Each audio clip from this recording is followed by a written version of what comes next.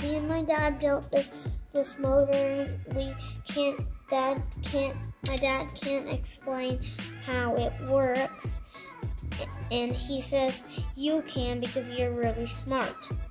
This is how it goes. So this goes in the center. And what is that? This is the magnet. We'll put it up like that. Put a wire on like that. This is the motor. So Brian has to explain to a 5-year-old how an electric DC motor works. Good luck, man. Hi, Henry. I'm Brian. It's nice to meet you. And I like your name, by the way. Thanks for sending your video about the motor you made with your dad. I think that's really cool. And I've had a lot of fun thinking about it over the last couple of days, figuring out how I can explain it. And there's something I wanted to show you first, because I thought this was kind of neat. Here's a picture of me when I was not much older than you are now. That's me on the left there. And that's a picture of me at a science fair with a generator that my dad helped me build. So I can relate. And I think I'm qualified to talk about how motors work. I think the first thing to do is to look at how magnets work, and to do that I have a couple more experiments for you and your dad to do together. So the first one is about how magnets are able to push and pull on each other before they even touch. There's an invisible field, it's called a magnetic field, that comes out of a magnet, and that's what makes them either try to suck together or push apart, depending on which direction they're in. And you can actually see that magnetic field by putting a magnet underneath a sheet of paper and then sprinkling iron filings on top of that. And those iron filings will actually line up and make a pattern that matches the shape of the magnetic field in the magnet. And so maybe you can convince your dad to go out to the shop and make some filings with his angle grinder, and then you guys can put those on a sheet of paper and look at the magnetic field from one of your magnets. And make sure you do that out in the shop. It's going to make a mess, but it'll be a lot of fun. You'll be able to actually see the magnetic field that makes magnets want to stick together or push apart.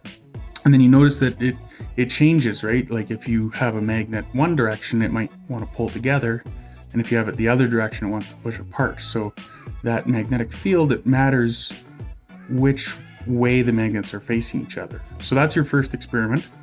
The second one is, again, talking about magnets, but a different kind of magnet. So there's two types. There's permanent magnets, which is what you have there. And when you think of a magnet, that's usually what you think of. It's always a magnet. It's permanent. The other kind is an electromagnet. And those are made when you run electricity through a wire. And normally with just one wire, it's really hard to see.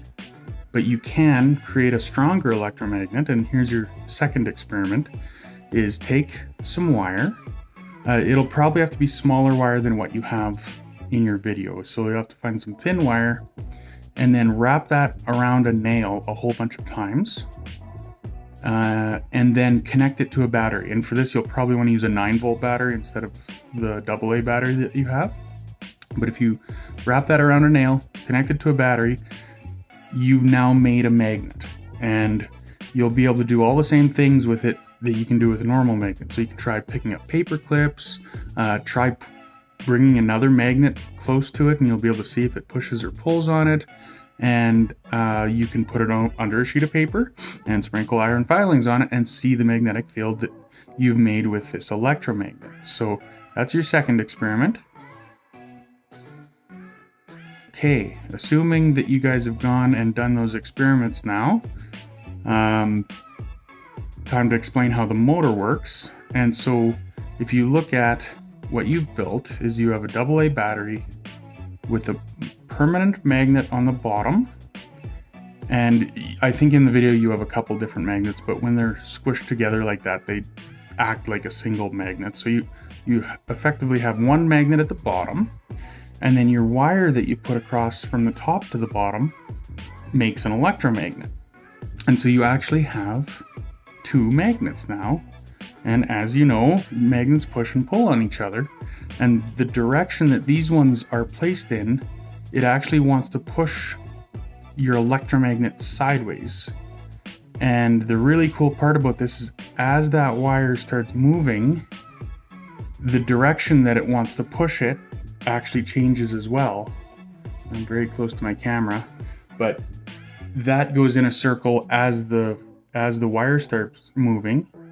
And so it just winds up going in a circle over and over and over again. So that is how your DC motor works. So I hope that helped. Thanks for sending the video. This was a lot of fun. And if you have any more questions about it, please don't hesitate to send me another video. Bye, guys. So we've got a permanent magnet, right, which we talked about. We have a battery, and we have a wire. Now let me ask you, if I took the magnet off here, do you think, oh, I wonder if this is what we can do. I wonder if this battery is magnetic. You think it is? Oh, that's interesting. The copper is magnetic. Look, there's filings on the copper. Whoa! Filings on copper? Okay. So this right here, Henry, we've made an electromagnet right here. Okay? And then you put the other magnet on it, the permanent magnet. And then so you have a north and a south, and a north and a south, and it's always moving around, and it's moving this electromagnet relative to those permanent magnets. Does that make sense? Yeah, I think it's pushing hard, and when I push the south and the south together, it really makes me do this. That's right. But I think the north and the south are always moving on this on the electromagnet. Yes. Okay.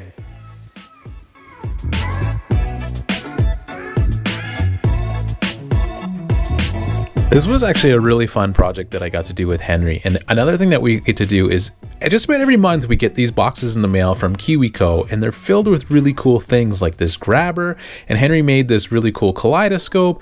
And I really like it because it opens up something not only in him but in me, and we get to work together putting these things together. They come with really simple instructions that are broken up into small bits and pieces, and you know, they're colorful, they're easy to follow. Henry loves them. I love them. He's learning how to read with them. He's learning how to follow instructions. There's some math involved. It's really cool. So this month, from the Bed Desk Plan money, we are going to be giving away some Kiwi boxes. So if you go ahead and make a comment and something constructive, we'll select a few of the comments that we like and we'll send out some Kiwi boxes.